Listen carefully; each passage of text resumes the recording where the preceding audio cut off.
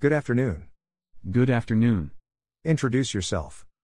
I, Patekin Alexander Michlovich, 6th of July, 1978 year of birth, place of birth, the city of Belgrade. 78th year, Belgrade. Yes, sir. Your military rank and position. My military rank was senior lieutenant and my position was rifleman. How can a real officer, a senior lieutenant, be a rifleman? You're supposed to be at least a platoon leader, a company commander. The enlistment office sent me as a platoon commander, that's 200. Let's go in order, we'll get to this now, because I started a little wrong. Do you give voluntary consent to the recording, to the publication? Yes, I agree. You are 44 years old. This year I will be 45. 45. When did you get to Ukraine? On the 3rd, well the 4th we crossed the border because we arrived at night. We got there on the 4th of December, drove up in Kamazes. We came to some village, next to Zolkin? Genichesk, we were near the city of Genichesk. And there you were already in your new company, as far as I understand. No, it was the same military company, it was a full company. Then, when it was an incomplete military company, it was the month of January, the middle of the 3rd week. Before we were taken prisoner, for 3 weeks I was in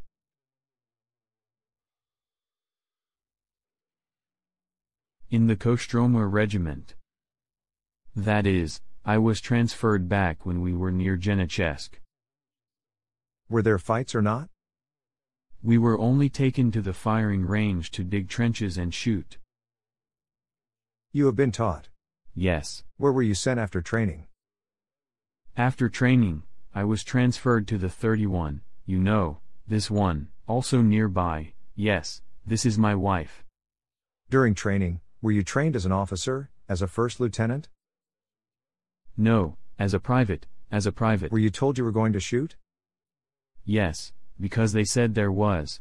Well, that's probably why I was transferred to the 311. What is it connected with? With the fact that they have a unit commander. And, they said that I would go there, and that was it. You served in the airborne forces, right? Well, I'm generally a shooter. Well, I'm generally a civilian. Well, yes. Did you have stars?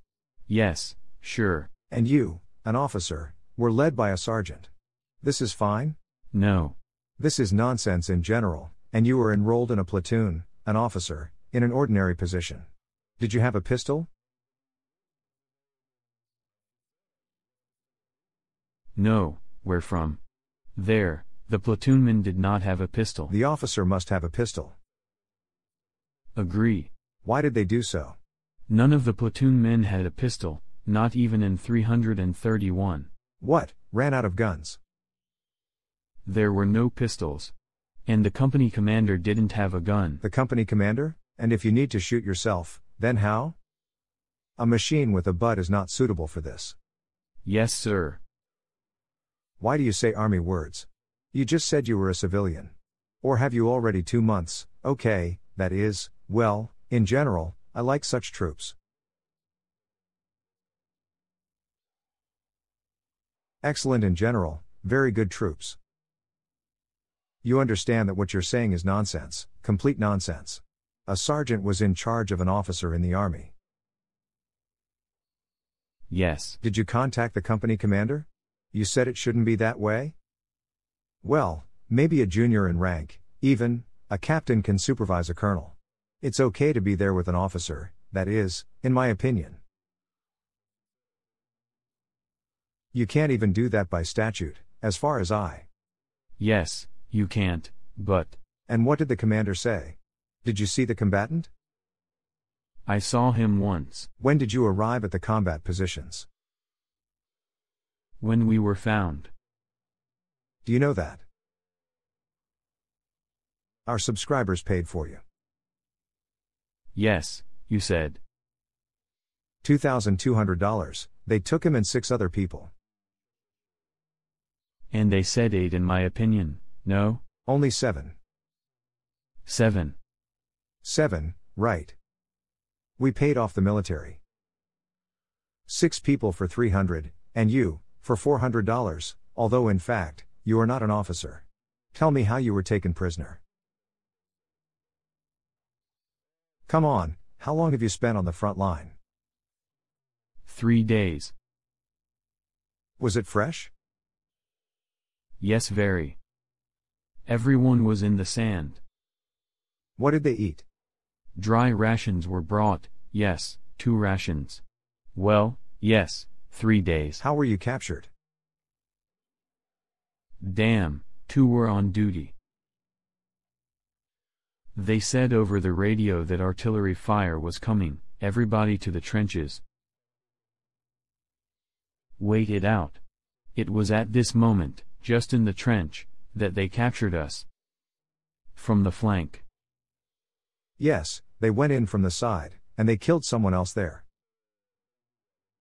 Yes, one ran. Why did he run? Don't know. You were captured by fewer people than there were prisoners from your side. How many soldiers were there? It was definitely less. Less, but we saw the guys to whom we gave the money. In short, it was cool there. Our military went into the trenches, there's someone twitched and they just shot him. If he did not make unnecessary movements, he would now be alive. Why did this person die?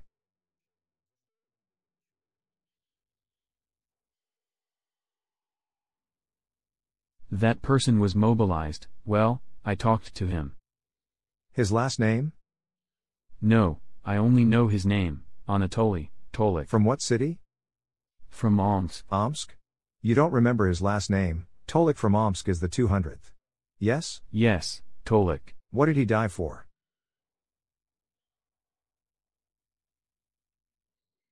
I have no answer. Why is there no answer? I have. I have and you don't. This does not happen. You are older than me, you are a real senior lieutenant. What would you die for? If you don't know why he died, Tolik.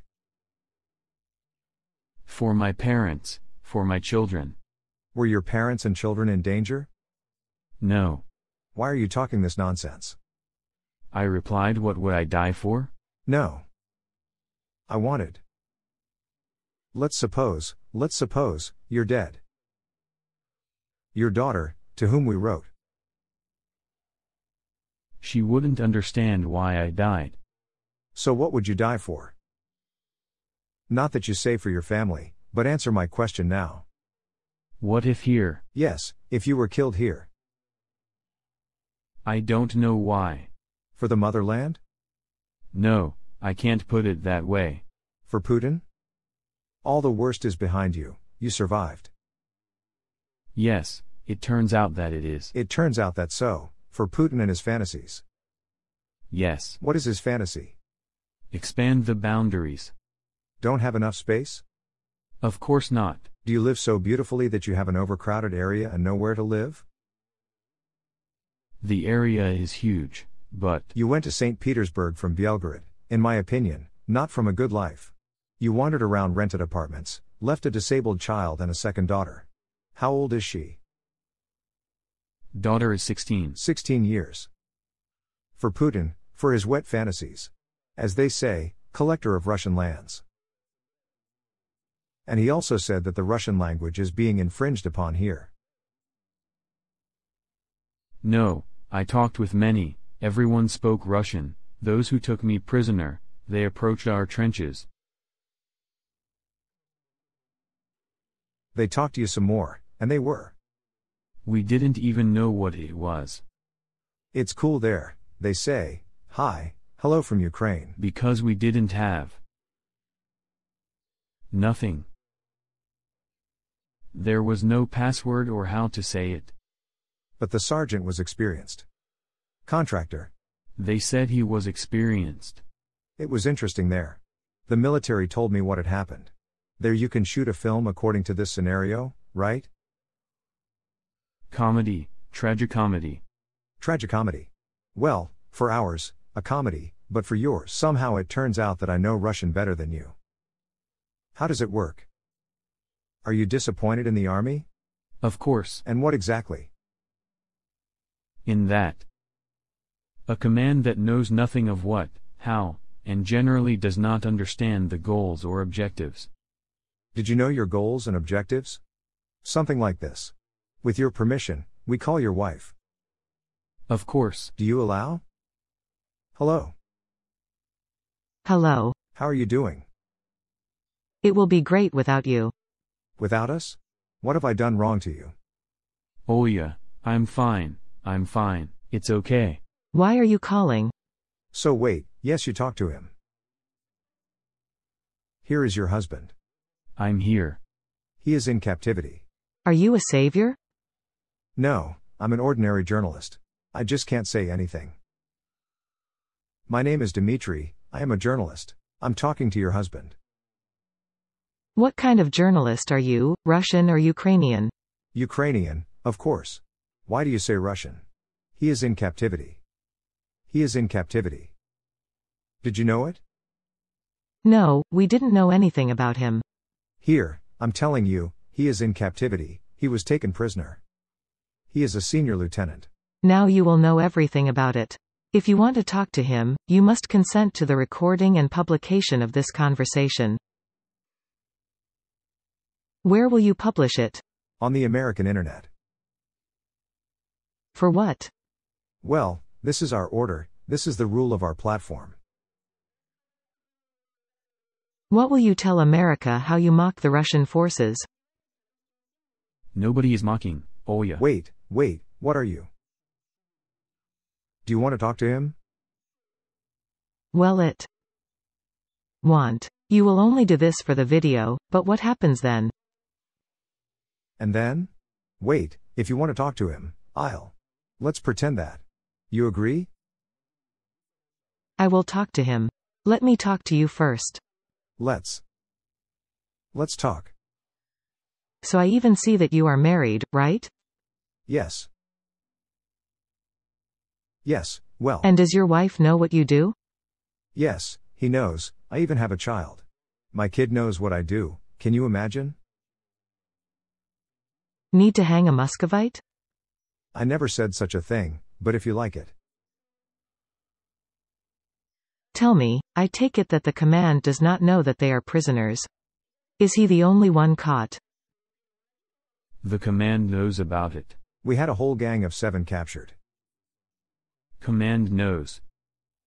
It's strange that you don't know. Wait, you'll talk to your wife some more. Are you mocking him? No. Yes, you wait. All. Wait you. Strong or weak, what do you mean by weak? And how strong is it? I'm just wondering.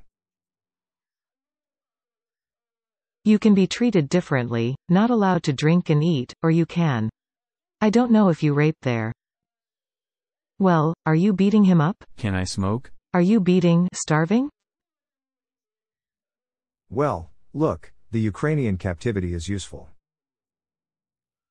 What is useful? Well, first of all, he quit smoking. Second, he has a healthy diet. He eats regularly, imagine that. He has a bed, water, a shower. When you were in the army, when you fought, how many times did you wash up during all that time? Before I was captured by you, I did not bathe for a month. He hasn't bathed in your army for a month. It turns out that you are the saviors, glory. God bless you that my husband has food and bed. I don't believe in God, I believe in the Ukrainian armed forces and the fact that he is a prisoner of war. Now, I don't understand what you journalists are doing. You need to highlight it, make fun of it, show that the Ukrainian forces are wonderful. Take prisoners and treat prisoners of war well. It's like I'm in the interview right now. I have one question for you. If not for him, I would have been killed. Wait a second, wait. I have one question for you. Do you want to talk to your husband? Or you are wondering that I have a wife and a child? I also have a car. 2 phones and 2 laptops. What are you doing? Are you on a good mission? Or are you now? Yes, this is a humanitarian mission. Already like your husband, we recorded 600 people on video and thanks to this video. And what? In short, okay, I'm not interested. Will you talk to your husband? Yes or no? Yes. Do you consent to the recording and publication of the conversation? Yes or no? I do not care. Just say yes. You don't care. Yes. Okay, speak up finally. Fuck, you don't say where you are. Of course. Fuck. Olya. Why are you doing this to me? And I'm not in shock? Tell me, what's going on? Olya, be quiet, Olya. I'm under normal conditions. If it weren't for this man, I would have been shot a long time ago or sent to a minefield. They will send you a video, they will send a video, it will have to be sent to the military registration and enlistment office. They won't. If she wants to, she'll find it herself. You can find it yourself on the internet. And with this video, you need to go to the military unit. I don't know which department, probably Ivanova. I was drafted from there in order for them. They exchanged me. Fine. Understood? And ask this apostle, where can I find this video? And the apostle is busy now. Sorry. On the internet. YouTube, look it up on YouTube. YouTube channel Apostle Vladimir Zolkin. And I'm Dmitry, the second apostle. Vladimir Zolkin? Zolkin, yes. Vladimir, Dmitry Zolkin. Apostles. I'll write it down now. Is the apostle a good thing or a bad thing? This is good. Oh, good. How long have you been in captivity? Since the 5th of February. We were taken prisoner on the 5th of February, my mother's birthday. He is an apostle. Vladimir, maybe you need money? Your husband in particular cost $400. If you put the money on the card to the exchange fund, we'll save some other lieutenant. Tell me the number. How much is $400? How many rubles? 25,000 rubles. I will transfer 20,000 rubles to you, Vladimir Zolkin. I earn enough, and so be it, I will donate to you. You don't know how to make money otherwise, I'll donate 25,000 to you. No, it's not like that, it's subscribers, you don't get it. And where to transfer, to which card? You don't need to transfer money. We are apostles, nourished by the Holy Spirit. Olya, you are the one. Find this video and send it to the unit. Go to the unit, show this video. Are you being mocked? We are not mocked here. We eat twice a day, go to the shower. We also wash our clothes. What for? Yes, I can see by your condition. What is my condition? I'm just being held captive. And what should he look like in captivity? How should I look in captivity? So I'm telling you this, Dmitry Zolkin. What am I talking about? And here it is. I'm telling you, Olya, if it wasn't for this man I would have been killed somewhere. And no one would even have found me, because they would have pulled out this token and that's it. This man is engaged in the exchange of prisoners. I don't do exchanges, the military does. Exchanges are made by the military, and he contributes. Can I explain? Yes. See Olga to motivate our fighters so that they don't kill killers like your husband. Marauders and rapists, we pay money to our military so that they do not shoot them in the trenches. Yes, they are shot, and our subscribers collect money, and we pay our military. That's all. Do you know what Ukrainians are doing in Donbass? In the Donbas? Do you want to ask what the Ukrainians were doing in the Donbass? Yes. They mocked, they killed, they raped. They raped girls in Kharkiv. This could not be ignored. Look, first of all, I am an apostle, and I saw from above that what you say is not true. First. Second, Kharkiv, whose city is this? Kharkiv, whose city is this? And to you, Lady Olga, I want to remind you that the fire from Belgrade destroyed Northern Saltovka. The daily shelling continues to this day. And in Belgorod now they are also shooting a little bit. And Donbass is whose city? Who's Donbass, Ukrainian? Initially, it was Russia. What the hell? Then Ukraine began. I don't want to start a historical debate for the reason that it would be embarrassing for you. Look, your husband is in captivity, if you want to take him back. Wait for this video to be released on the channel. Take this video. Will he live until then? Olya, thanks to this person, before me, so many people have already been exchanged here. I'm not the military. The military, and this man contributes to it. This video is proof that he is alive and that he needs to be listed and exchanged. How can you not understand this? This is how it should be. Okay, you post a video, I'm looking for it. Where should I transfer 25,000? You don't have to transfer the money. Olya, you should find this video on the internet and go to the regiment, but it's better to come there. I understood. Better go there in person. Well, find it there. Regiment commander. I understood where to go with this video. Fine. Here. You may not go at all. Your FSB, GRU, MVD, KGB will look at it anyway. If you get there, the exchange will happen faster. They will consider the situation. Of course, a whole senior lieutenant. A lot of your military can be traded for a first lieutenant, right? Yes, and here, what kind of senior am I? How much can they give? Well, I don't know, the higher the position, the more. I'll make you laugh, your senior lieutenant's position was. She knows. Private. Shooter. Shooter. She knows. Your wallpaper is a little off. Somehow. But your walls are well whitewashed, aligned. Well, how can you make money like that? I don't know how to make money like that in a war. If I made money in the war. Olya, they don't earn money here, they save people here. Well, it's not my fault that in prison the premises are better than at your place. Okay, I propose to end this set of accusations. Olya.